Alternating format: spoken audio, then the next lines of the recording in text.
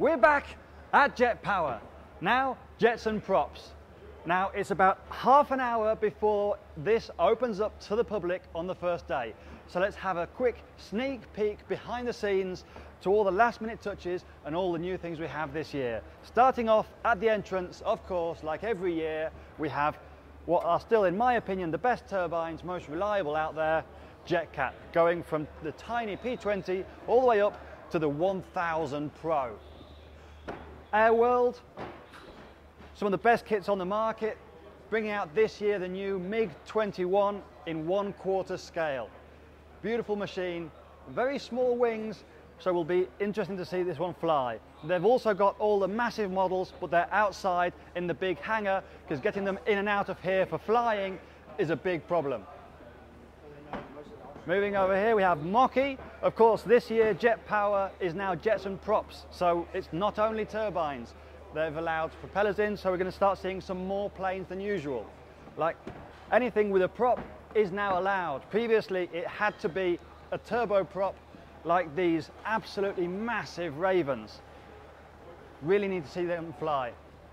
What else we got? We now have the massive, modeling seems to be getting bigger and bigger and bigger. The Fiat G21. What's that? Somewhere close to probably almost about 4 meters. Absolutely massive. And what a machine. Daniel Design, another massive one. The 4-meter MB339. With wing tanks, without wing tanks, you choose. But the scale of it, if I just stand over here, I mean, come on, wow. Massive. Lights, you want lights? Unilight. Then we have over here, we're coming to Calf. Again, not just jets this year. We have the massive Flybaby, the Master, Andreas. Can you take this away first? Get rid of that. How big is it, Andreas? 4.2 meters. 4.2 meters. Flies scale, but if you want to, we've seen videos of it hovering as well, for the crazy guys, right? Right, exactly. Some toys, we've got the foamy stuff as well. Again, prop stuff. This all seems very unusual. From Spain, our good friend Vicente, 1/3 RC scale kits. If you're a builder, a true builder, this guy can sell you and make you all the wooden parts, the kits, to make amazing scale machines like this one. Now the tent is massive, so we're going through here quickly. Haven't got a clue what all of these are, but just look at them. Massive, beautiful helicopters from Heli Factory. Got some Fenestron ones over there with the built-in tail blades. Absolute works of art. Turbines, electric, you name it. Skymaster, the Sukhois. Sukhois seem to be becoming very popular, and especially now that people are adding in the vector thrust on the back. So more 3D coming soon. All the Sebart stuff as well. Something more for the everyday pilot, as opposed to having the massive 4-meter models. There's stuff here for everyone. So if you aren't here this year, make sure to make it next year. Jetsmunt turbines, also from Spain, flying in the corner there. So we'll just go back. From Portugal, the Hurricane from Aerocar Control. Hi guys. We're running in and out of people's stands here. Fortunately, they seem okay with it. Colm, again, not a turbine, but what a piece of art, what a machine. Got 6-cylinder, 4-stroke petrol. That in the air sounds beautiful. We've seen it in the Joe Knoll before. One day we'll have one. Again, it hasn't opened up yet, so we've still got a couple of stands that are making their final preparations before we open at 9 o'clock in half an hour. How about this? Never seen before at Jet Power, F3A models. Vortex, and this one was the Glacial. What a size though. I mean, okay, the surface area of the fuselage is probably about the same as the wings. Incredible. Horizon Hobby with the Osprey. This one I think has become very popular. Nice big wing, nice big plane, flies nice, looks different, twin prop, reliable, even if one engine fails, normally continues going in a straight line, so no worries to anyone. There's a lot of activity going along here. How about this for a turboprop, eh? PC21 with a 1, 2, 3, 4, 5 blade prop on the front. Beautiful. Now, towards the end of the hangar here, we have some really, really big models over there. But let's just stop here. We have another new model, CM Jets, Mr. Carlos Marquez, best known for all the fuel tanks that he makes, now making the leap into models as well. The F5, how big? 3 meters? Yeah. Length? 3 meters? 3 meters, 45. 345 length for 200, 120, 130 size turbines. So Carlos, who's going to be test pilot for this one? Yes, Martin Pickering. I like it. What else we got? Got some more turbines, got the guys from Electron. Come on guys, we're opening in half an hour. Quick, quick, quick, come on, build it. Adrian not looking too impressed. Ah, here we go, something very different. How about this? We have turbine model, but we very carefully remove that. We have quadricopter underneath, so we've got vertical takeoff capability. Then turn the turbine on, fly away, do the mission, land again vertically or on the wheels in a conventional setup. It's up to you. Hopefully we'll get to see that fly this weekend. Must be very, very interesting. And I'm guessing it probably took a while to get all the settings right as to when to kill the props on the top and when to start the turbine to go forwards as well. Turbines. I think this is now the biggest turbine. Frank turbine 1,500. And if you come over here around the front, we need to find out some more information, but it seems to be 2-stage because it has the fan outside as well as the actual turbine inside. So we'll need to find out exactly how that works. Planes are definitely getting bigger though. Not a clue what this one is. Rapier, best guess. But then we have here a Sukhoi. Sukhoi 27. And what a Sukhoi. If I stand behind it, you probably can't even see me. I mean, come on. And just to see how much engineering has gone into this, you don't even need to look at the model. Just look at the base. The base for this whole thing is milled out of a solid 2 meters of steel, metal, aluminium, whatever. So this one, I'm not sure if it's going to be flying today. Would be nice to see it though. We'll get out of here carefully, try not to break anything. I'm not sure we could afford that. And then at the end of the hangar, the beast. The maximum weight limit is 150 kilos. This is the Concorde. 149 kilos, 840 grams. It's 160 grams under the weight limit.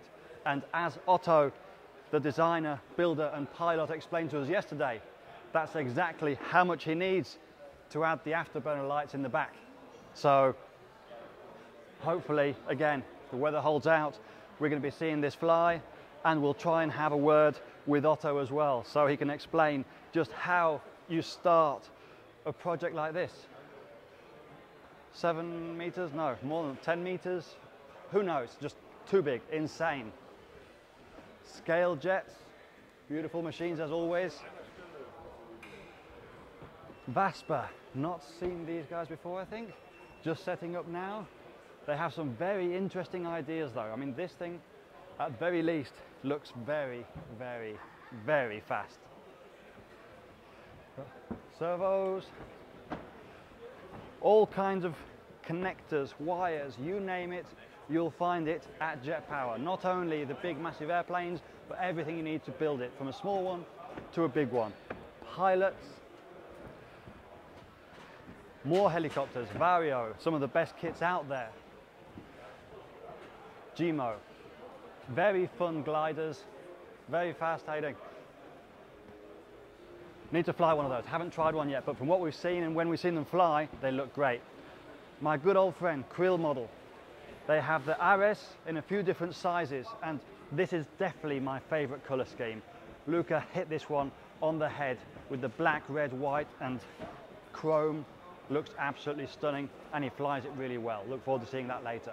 But they have a new model out as well, coming soon, which is the Sukhoi T-50. Now the idea is apparently this is going to be vector thrust, so it's going to be fully 3D. They've integrated the elevator into the wing, so even though it's a conventional setup, the flight characteristics should be similar to that of a Delta. So that one's going to be very interesting to keep an eye on. And given the size, it should be relatively easy for anyone who wants this kind of jet to be able to get into it. Very similar to my Lizard, as opposed to these massive airplanes where you need trailers, lorries, trucks, vans to transport everything. Not to mention, like the Concorde, where you need about 7 friends to be able to actually just move it. The Wizard, N-Line, great flying planes. I'm guessing we'll see Sasha over the weekend flying them, ringing them out. And it couldn't be a jet power, jets and props without Tomahawk. And moving on to Paritech. Some of the best kits out there, best flying, and just beautiful airplanes. What have we got new this year? Well, we have the Epic, which we already had, but now in the Elite version. So rather than having the turbine in the center, inside, it now has the twin external pods. And then, come with me, this one. This one is possibly now my favorite model of the event. Have no idea how to pronounce it. It's the Hirscher. Apologies to anyone for that one, but just look at it. The color scheme, the shape, the design. We've seen it on Facebook before, but we've never seen in person anything with these kind of lines. I mean, if we just look at the wheel pants alone, they have this shark fin style, thus the color scheme, and it just looks absolutely stunning. And then, how about this? A twin Baron. Again, beautiful finish, beautiful airplane. Look forward to seeing these and everything here at the show fly. Permagrit, all the way from the UK. Yo, we're here again after 3 years. That's a very long three-year wait. If you want to Dremel anything out, sand anything out, these are the guys that you need to go to. I know because I have a lot of their stuff in the workshop.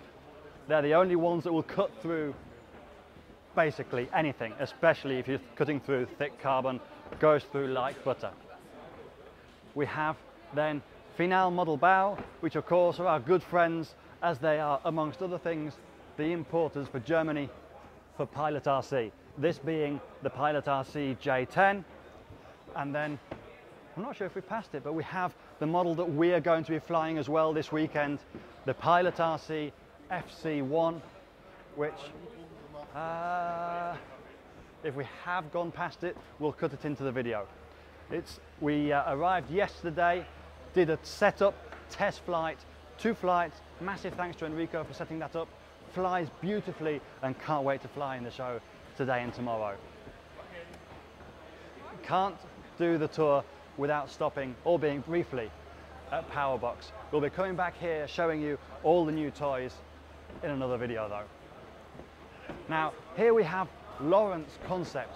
Now I'm not sure if they've been here before, but they seem to have some very interesting plugs for the models. So once they're actually all finished and ready to go, we'll have another nice brand of airlines that we can choose from. Then we have, of course, Paritech, always some great models. Seems to be going a little bit more into the prop and turboprop. Of course, they've always come from gliders, so a lot of their stuff is also focused either for gliders, like the blue one over there, or into actually towing those gliders. So be interesting to see how they fill up their slot this year as to proportion between gliders, props, and everything else. And then we're back at the beginning where we started at the JetCat stand, where we have, of course, the absolutely massive 4 point something meter MB339, and at the other side, the fantastically finished Red Bull, which from memory had 2 JetCat P400s, I believe. 2 P400s. it seems insane. I can't even think of a model that I've flown with a P400, a single one. This thing has 2. And there we go. We're back at the beginning. That is your quick first view of the Jet Power Tent 2022. Hope you enjoyed it. Now let's open the gates and let everyone in and everyone else can enjoy it. Hope you enjoyed the video. If you did, leave us a like. Comment below if there's anything that you want to see more of over the weekend. Subscribe, and I'll see you in the next video with a load more Jet Power, Jets and Props content.